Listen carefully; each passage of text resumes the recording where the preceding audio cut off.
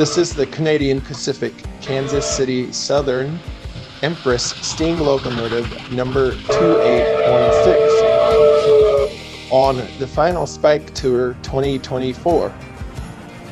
On May 21st, 2024, the Empress steam locomotive passed through Amsterdam, Missouri. Canadian Pacific 2816, also known as the Empress, is a Class H1B 464 Hudson-type steam locomotive built by the Montreal Locomotive Works in December 1930.